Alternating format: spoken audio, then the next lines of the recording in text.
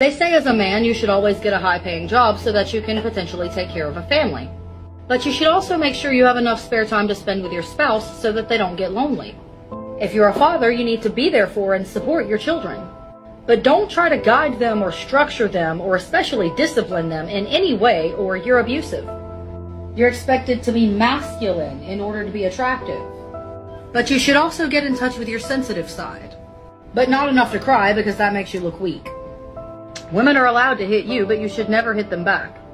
If you even want the chance of having a woman, be prepared to take her out to a fancy dinner in a fancy car and get her flowers and drinks and all of that.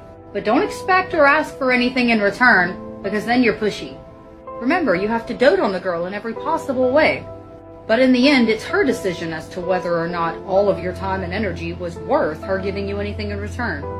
And if she leaves you after a 6-year-long relationship, remember, she's just doing what's best for her.